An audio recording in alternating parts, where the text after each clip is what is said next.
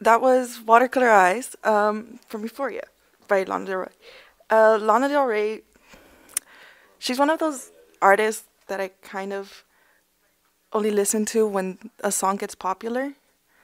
Like video games, when it's a good song, but I know that her music is supposed to be sad and mellow, but there's a cover, um, and I think it's so good. I forgot who did the cover, but it's a really good cover. It blew up on TikTok a few years ago, the cover version. Um, I recommend it. It's the same exact same song. They didn't even change any of the lyrics or anything. It is a male duo, so it's a pretty good song. Um, and Euphoria, that's one of those shows that I keep up with, but not on my own bias. I usually keep up with it via TikTok. So when it was coming out on Sundays, uh, I remember I was like up to date with it, but I never actually seen an episode. I think I only watched the first episode of the first season. It's a pretty good show, but it's on the list that I have where it's like shows that I won't watch because I know they're gonna be emotionally draining, like Shameless. Shameless is a show that's pretty popular too, and it's not the same as Euphoria, but it's very sad because it's like dealing with drug addict addiction, and it deals with like how a sister had to take care of all her siblings, and she never had a break, which is it happens a lot more than I think. Um, Another show that I think is also on like a not watch list is Skins. Skins was like a it's like a mixture of both shows, but more graphic because it does take place in the UK. So the UK is more lenient with the violence. Like it's not as censored as it is here in the US. Oh, speaking about the US, I believe it was on Twitter. I saw something that said that when the strike lifts, like when the strike stops, that there's gonna be a reboot for The Office. I personally never watched The Office other than a few episodes, but I I have to ask my aunt what she thinks. She was a fanatic of for The Office. She loves The Office, and I remember that she had requested the Lego set that they have. I don't know if it's the one she has, but I did. She also loves Friends, and I remember buying her one, a Lego set, the one where they're at the coffee shop. I don't know how long it took her to build, but she really did love it. And speaking of Legos, I there's also a Seinfeld one. I don't know if that many people watched Seinfeld. I didn't watch Seinfeld. Every time it would come on the TV, I would change the channel. It was just a show that I couldn't watch. And now that I think about it, it's because I was too young and I was like, I don't get these jokes. I'm just gonna change the channel. Uh, and then same with Seinfeld. I guess now that I'm older, I can understand most of the jokes now. But it's also kind of you can tell it's designed for older people. If a comedy that like is geared towards younger audiences, I think I would say Brooklyn Nine-Nine or New Girl. New Girl is one of those shows that you can rewatch. You can constantly rewatch it and still find it funny. That's just in my opinion. Um, I feel like I'm talking just too much about shows, but that's mainly what I consume. Other than like, I barely watch movies too. I don't really like watching movies as much because I feel like my attention is taken away too quickly by something else. Um, my eyes are hurting from smiling too much. Uh, um, Maroon 5, I feel like is one of those groups that was very popular in the 2000s, and now they're not so popular. At least I haven't heard anything new from them. Um, so just because I missed them and we happen to have a song, I will go ahead and play the song. Hello. Um, so this next topic that I'm going to talk about I'm just going to say some news. It's very brief, but it does include animals, so I apologize if this makes you feel squeamish, but I saw this morning an article that said the headline just said McAllen woman accused of killing 33 dogs. She's currently the trial's gonna start soon, and it's kind of hard to say like what the outcome's gonna be, because it's okay. Yes, it's a very gruesome thing that happened, but she was just accused. I haven't read into any of the details. I will do that after this. Uh, but to hear that coming from McAllen, it's kind of surreal. You don't really hear that much big crime happening here, which is a good thing, which I feel like also contributes to a lot of people's wanting to stay here. Like, I had a friend who said that they didn't want to move out of the valley because it was a safe spot, and I totally agree. Like, there are crimes, but it's not as bad as in Houston or Dallas or Austin, which is very good. Like, for a community that's like about 1 million, like in all the valley, it's a pretty good number of crime rates. Sounds kind of weird. Sounds kind of weird praising low crime, like that there's not much crime. It's not something that I feel like a lot of us think about on the daily. Like, no one really worries about getting hurt in a crime.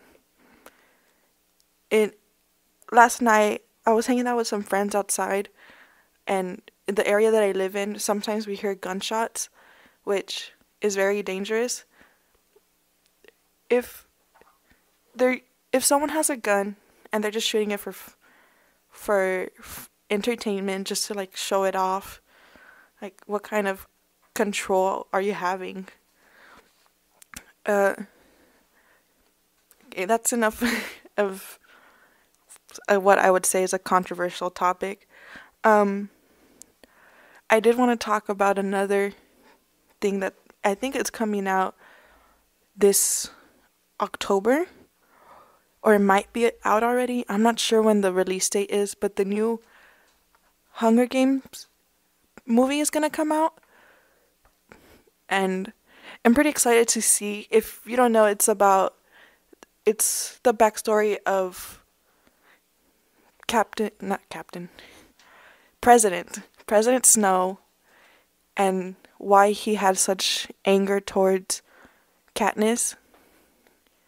And it's because the girl that he had fallen in love with was exactly like Katniss. She had started revolutions. She wanted to change the way the system was, which I really do enjoy those kind of dystopian movies, which is weird that I don't see it that much anymore. Like, I feel like a lot of movies are just sequels now, which sometimes it's a hit or miss. Like, it's either good or it could have been better. I'm not saying movies are bad. Just sometimes they could be way better.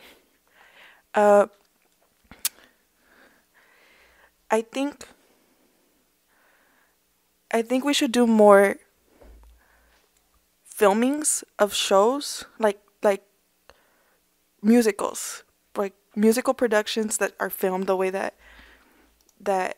Hamilton was.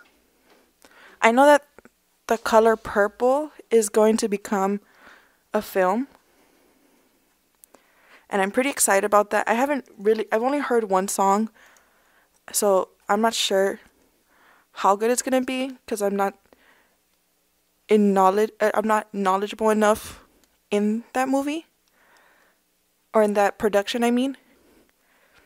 But also going back to the topic of like remaking stuff or sequels, I don't understand why Disney still makes remakes, or not remakes, but they like make movies into live action. I haven't seen the Little Mermaid yet, but I've heard pretty good things about it and other not so good things. So I'm hoping it's good. Oh, I'm gonna watch that this weekend. Um, I also I know the Lion King, the live action one came out a while back, but it it was not that good. Same same with Beauty and the Beast. I don't really like the Beauty and the Beast movie. The live action one. The animated one is still really good. Uh Also maybe if this weekend you don't have plans, I would recommend watching that new, I don't remember what it's called. My mom told me A Million Miles. I think that's what it's called. But my mom said that the movie was really good, and I kind of trust her judgment because she does watch a lot of movies. She's also very much into the binge watching culture, as much as she doesn't want to admit it. Um, I also feel like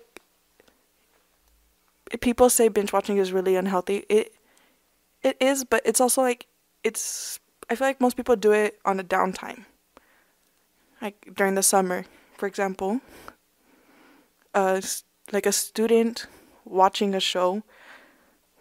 I don't think I don't think it's the worst thing, but if you have other priorities, make sure you do them first before you do any binging.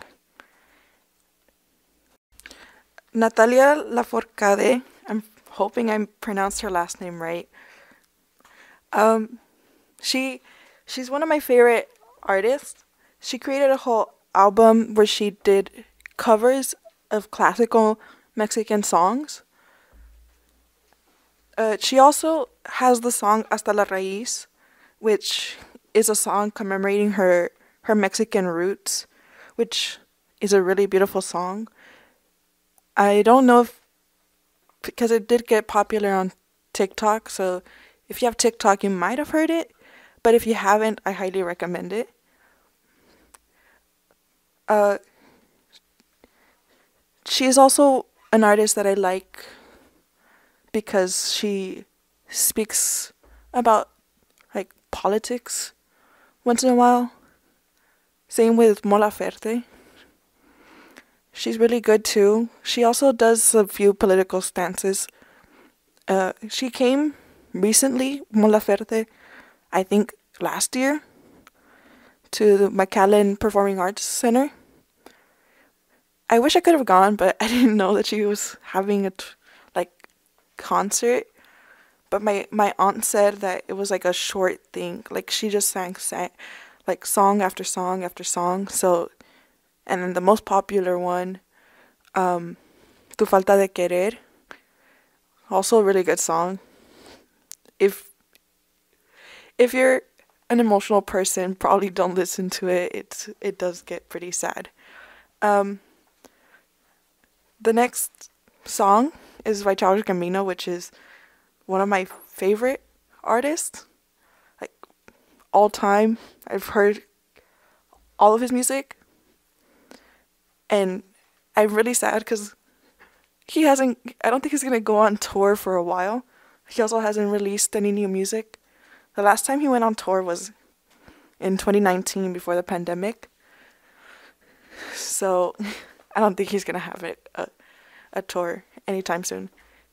Speaking of tours, I know I know Suicide Boys is going on tours. They're gonna be in Dallas on October 25th, and my friend really wants to go, but it's on a Wednesday, I believe. I'm not sure if it's on Wednesday, but she said it's during the weekday, so, and she works like all day, so I hope she can go. Like, if they said that this is gonna be their last tour, and when I asked why, they said it was because of the struggles they had on tour while the pandemic was happening. So, I'm gonna go ahead and play the next song. Hello. Now it's time to end. I really had fun today. This is my first show, so pretty nervous, but if you're nervous, that means you care. So, uh, before I forget, Happy Hispanic Heritage Month. Um, stay safe and enjoy your day.